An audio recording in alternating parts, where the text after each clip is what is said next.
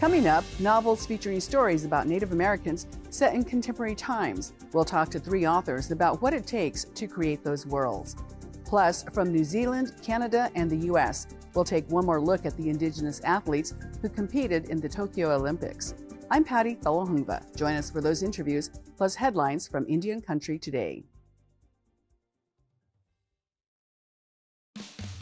The Walter Cronkite School of Journalism and Mass Communication at Arizona State University is honored to be a supporter of Indian Country Today. ASU offers the only online undergraduate digital media literacy degree, teaching students how to recognize and combat inaccuracies on all platforms. They are using cutting-edge tools and tactics to separate fact from fiction in a digital world overloaded with misinformation. Learn more at cronkite.asu.edu.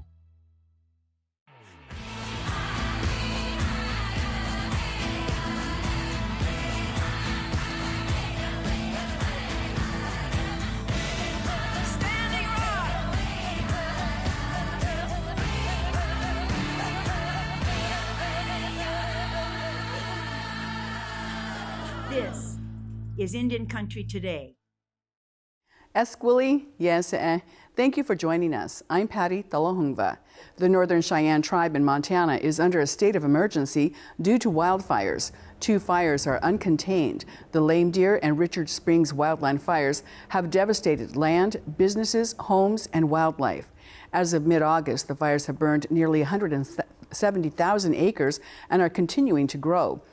Currently, both fires are at 0% contained and have destroyed power lines, which have caused outages. About 500 people from that area have also taken refuge in shelters set up by the Red Cross. The tribal government is requesting all aid to help citizens displaced by the wildfires. The head of the U.S. Energy Department is visiting New Mexico to promote renewable energy initiatives. Energy Secretary Jennifer Granholm is meeting with local leaders and organizations. The state is pushing for more renewable energy and efforts to lower costs. Over the next 2 decades, utilities must provide emissions-free electricity to customers across the state. One of the many roundtable discussions will focus on creating opportunities for local workforce. The region is preparing for the closure of 2 major coal-fired power plants and the mines that feed them. Well, you've probably heard the saying, it takes money to make money, and it's true. That's where, in some cases, venture capital firms come in. Aaliyah Chavez introduces us to one such company that's Native-owned and has been in the business for 13 years. After a career as an investment banker, Cameron Newton opened up his own venture capital firm. It was a bold move to make in 2008. Since then, Relevance Ventures is believed to be the only Native-owned independent venture capital firm in the country. Cameron has also expanded to include his brother, Dean, as a partner. Together, they are based out of Nashville, Tennessee.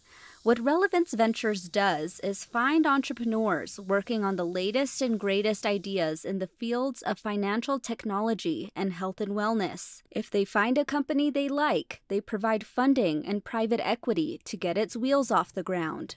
To be perfectly honest, there are not a lot of Native people engaged in traditional venture capital. We've been trying to elevate this issue once we noticed it. Shame on us for not noticing it sooner, frankly. They provided initial money to a company called Sunbasket. It is an organic meal delivery service based out of San Jose, California, that now makes $300 million in revenue. So how does Relevance Ventures get the money to invest into companies? They raise it. And then now, of course, we're on our 4th fund, which is $75 million. Relevance Ventures says it is now prioritizing later stage investing. Instead of being the first money in, they are now the 2nd, 3rd, or 4th. My advice is always, hey, if you have that burning desire inside, and entrepreneurs do, and it's hard to extinguish, you really need to let it out. The brothers are working to reach more companies. So far, they've invested in 16 startups, including Karoo, which allows employers to send curated boxes of snacks and small gifts to their employees. They've also invested in The Good Patch, which are wearable wellness patches that can help people with energy or stress relief. Cameron and Dean say they also hope to meet more Native entrepreneurs to make venture capital and private equity accessible to them. In Albuquerque, Aaliyah Chavez, Indian Country Today. This year marks the 500th anniversary of Mexican independence, and this year the focus is on the country's indigenous cultures. Despite the loss of indigenous lives in the epic event 5 centuries ago, much still remains of that civilization.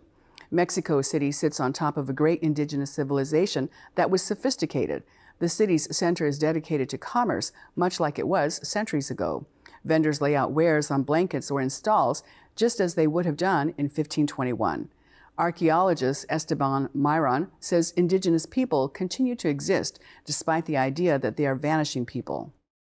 Este discurso de que somos una mezcla This discourse that we are a mixture of the Hispanic and Mesoamerican worlds is really a way of rendering invisible how much has survived and the resistance of the peoples who have struggled for 500 years to continue to exist.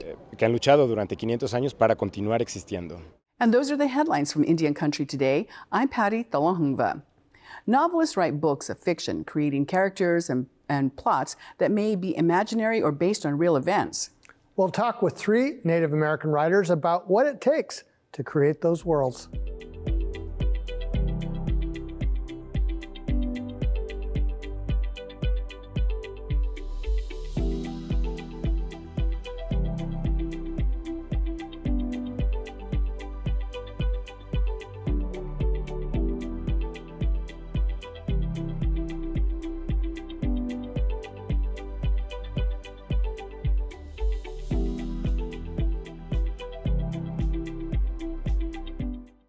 One of the first sentences that most of us say is, "Tell me a story."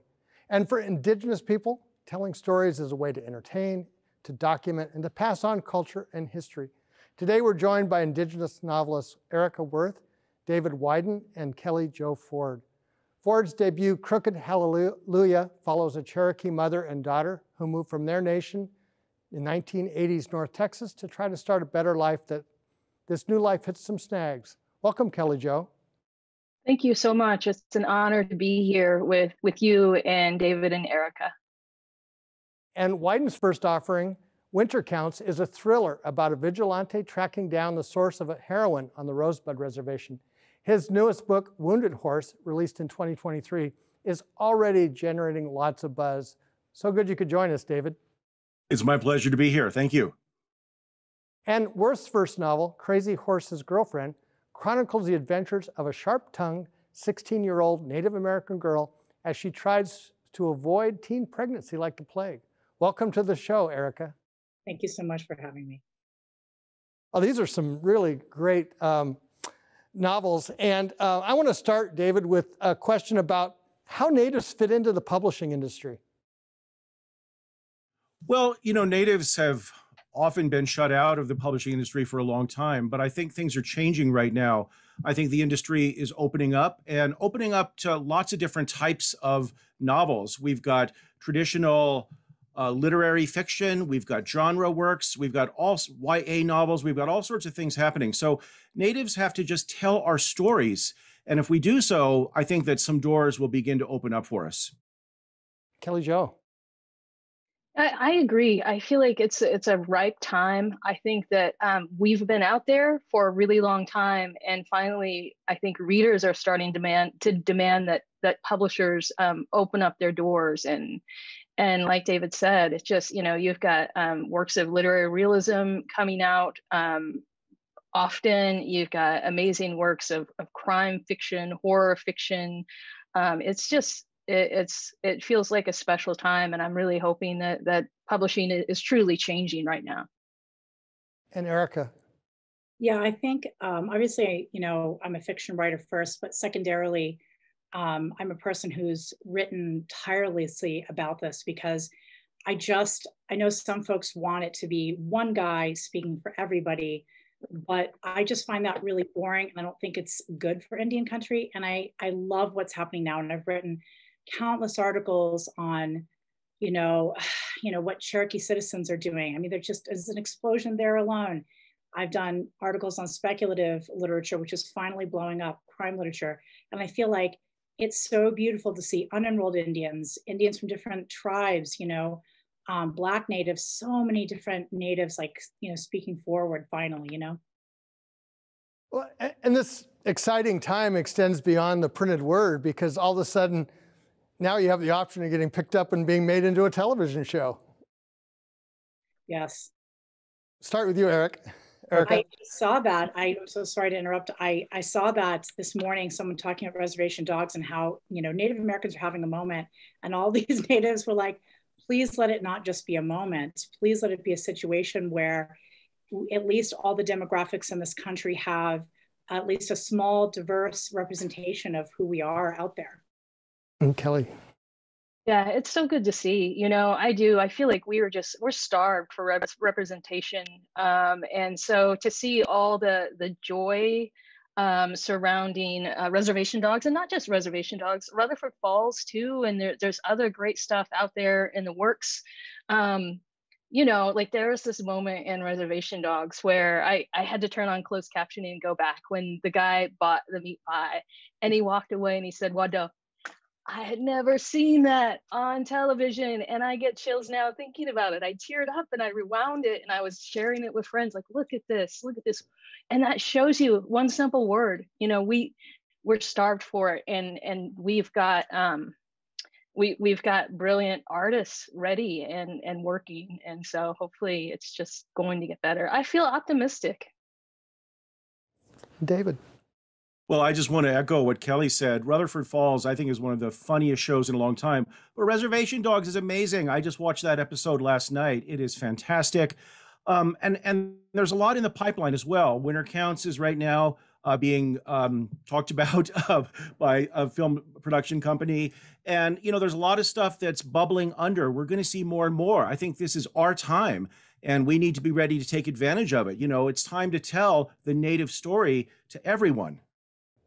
You know, one part of that, and maybe we'll start with Kelli this time, is so much of the story is about writing for Indigenous people, but so much of the American story that's missing is writing for people who've never heard this before. How important is that balance? And start with Kelli.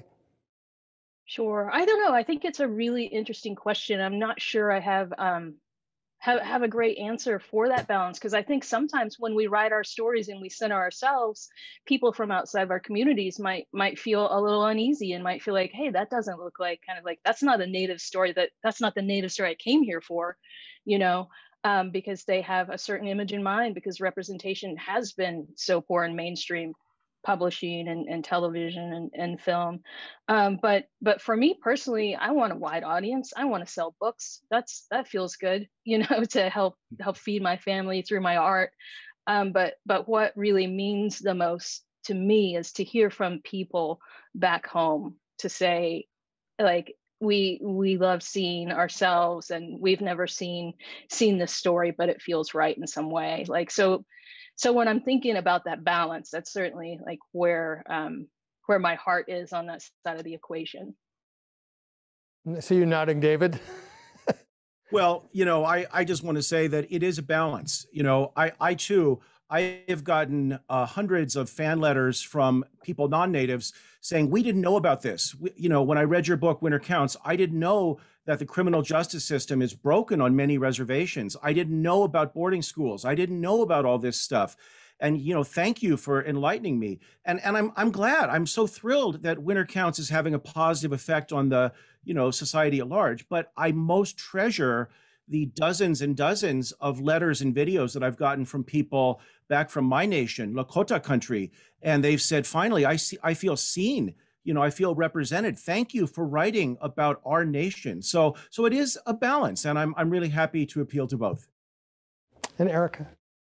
Yeah, I think the more that there's diversity, the less pressure there is on one show or one writer to represent everybody, and then it just blands it out. And I think ironically, when you have writers like Sherry Moraga and Rebecca Roanhorse in the writer's room, and that's just two, Sterling Harjo, the 1491s are now all writing for television. When you have that, it actually makes it more accessible because they're good at what they do, and they're storytellers, and they're funny, and they're sharp, and they're able to make these stories sing. And that's how it's more accessible, by hiring writers who know what they're talking about and who are just good at what they do. I want to pick up on a point you made early, Erika, and that is about diversity within Indian country. And I think back to the work, say, of Darcy McNichol, and he was writing a long time ago about mixed bloods and people that you don't think of on reservation communities. And yet that kind of disappeared for a long time, where it was this one type of Native person. Yeah, it's funny. It seems to me like, gosh, you know, and I've written, I know this is kind of makes me into a boring scholar, but I've written on these waves of Native American literature because it became fascinating to me to see the trends. And then one of the things that came forward for me was to realize that, you know, poets and fiction writers have been writing, you know, Native poets and fiction writers alongside their white American contemporaries for as long as white American writers have been writing. And I think, you know, there's just always going to be this desire, right, to bland us out into one binary kind of thing, because it's more palatable, it's easier. But in the end, you know, it's not fun, it's not interesting. And it's just, again, I have to reiterate, I don't think it's good for us. I want to see reservation dogs, and I want to see urban Indian dogs too, you know, or cats, you know, would be fine. You know, I think that's what I want to see. I mean, I'm very urban. And I think, again, like the more diverse it becomes, the less pressure there is on just one narrative. It's funny, I grew up on a reservation, but I still had to look up backstrap. David. Well, I'll just echo, you know, what Erika has said. You know, there are almost 600 Native nations in America, and we all have different cultures and traditions and stories. And so I love the fact that there are all different types of stories being told right now. I don't want to just talk about my book, but in Winter Counts, I write about being an Heska, which is, again, a mixed blood person. My friend Tommy Orange is writing about the urban Indian experience. You know, we're all telling different stories from different perspectives. And that, in my view, is just such a valuable and wonderful thing that's happening right now. And Kelli.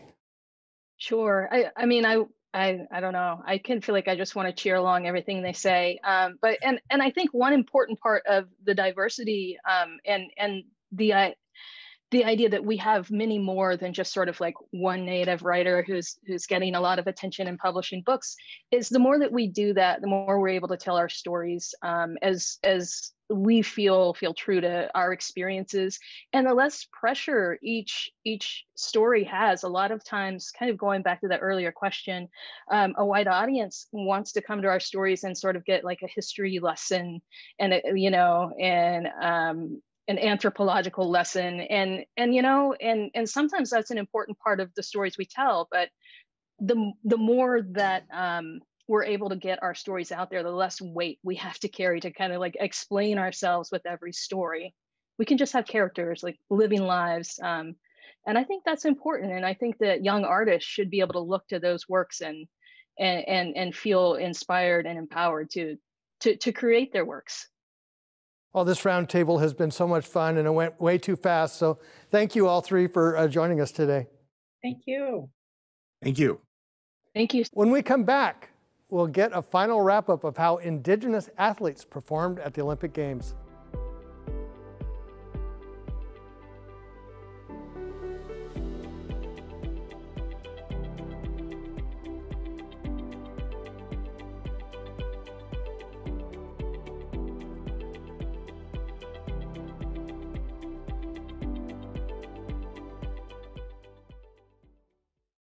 This year, a record number of Indigenous athletes qualified for and then competed in the Summer Olympics. Mohawks, Native Hawaiians, Maori, Aboriginals all traveled to Tokyo to compete in Olympics that was like no other. Due to the coronavirus pandemic, family and friends were not allowed to be in the stands cheering on the athletes. How did that affect them, or did it? Dan Ninham is a freelance journalist who writes about Indigenous athletes for IndianSports.com. And he also has a column in The Circle, which is published in Minneapolis, Minnesota. He joins us now to give a breakdown about how these Indigenous athletes competed at the Games. Welcome, Dan. Segum. Bonjour. Let's start with the big picture, kind of the medal count for Native Indigenous athletes. I'm sorry, say that again? What was kind of the big picture for Indigenous athletes in terms of medals and participation? It really is. It's the elite. It's the ultimate, the Olympics. there's a number of international competitions, but this is the Olympics. And how did Indigenous athletes perform? They did very well. There were a number, we didn't have any in the United States that were represented.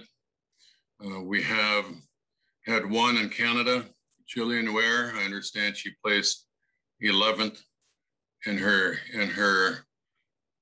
her sport, and but we extended the areas of the Indigenous athletes throughout the Americas, from North, Central to South America, and Team Australia.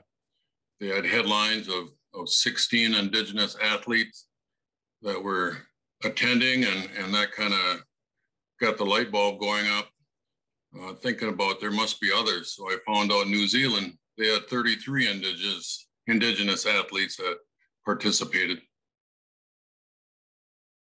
One U.S. athlete that was in the games was in surfing, and a native Hawaiian. And what was interesting, I thought, is not only she was given permission to use the Hawaiian flag as part of her ceremony instead of just the U.S. flag.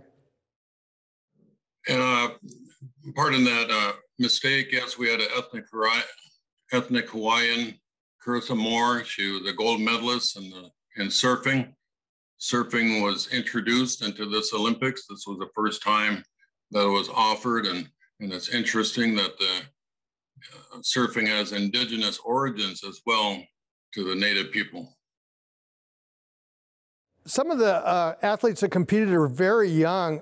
That probably augurs well for the future for Indigenous athletes. The future is very good. I understand with some of the countries that 3 out of 4 of the athletes are under age 25, if not the Indigenous population. So there is a potential. I've been interested in analyzing how we can get more Indigenous athletes to go to the Olympics, to compete. So I've been talking to a number of country sport federations of what they're doing and what we can do here in the States as well. One sport that I've always been interested in, and I've always thought it'd be one to take to tribal communities, is rugby, and particularly the New Zealand All Blacks team, and especially the women. They've really indigenized the sport in so many ways. They have indigenized the sport. We have Indian football as one of our traditional games in many of our North American societies. And I think of they call soccer football. They have rugby. They have evolved rugby into what they call a 7. So that's 7 on the side, and they have I understand 2 7-minute periods for halves that they play. So it's a shorter duration, shorter, less number of people on a side, and the rugby game for the women has been going on for about 20 years now, and you think that's we're in our infancy in international competition with the women. And New Zealand Rugby Sevens, they are the gold medalists. So that's also exciting. It was great to see them actually do a celebratory haka after the conclusion of their gold medal. Yes, and also in the story of Indian Country Today, I addressed recently that the men's haka is different than the women's. And in the men's, if you can visualize, so many people have seen the haka on YouTube and live on TV as well. But the men, I understand it's a pre-battle ritual, and they stick their tongue out. They're more in a crouched, squatted position, whereas the women's haka is keyed on the power of women, and the women do not stick their tongues out, and they're in more of an upright position. But looking at the women's haka, it's for a purpose. And the opposition, I'm sure they are aware of what's happening. We have less than a minute left, Dan, but I wanted to just ask, what's most exciting about international competition coming up for Indigenous athletes? It's so exciting to see everyone competing with everybody else. You key on the cultural, the Indigenous, ethnic diversity, everyone coming together. I think of one of the countries, they talk about one team and one spirit. And I think of that as for the whole Olympics. Everyone can look as one team for the 10 days of competition that they're looking at, even though they're in separate teams and countries, of course, but everyone coming together and such a new world order, so to speak, of what we have with living with the pandemic. And we're continuing, as everyone is, making our adaptations and accommodations to it. But everyone coming together as one in one spirit. One spirit. Thank you so much, Dan. Thank you. And that's a slice of our Indigenous world. Thank you for watching. For all the latest news, go to IndianCountryToday.com. I'm Mark Trahant. Sometimes you got to take a stand just because you know you can. Oh, you got to run, you got to run.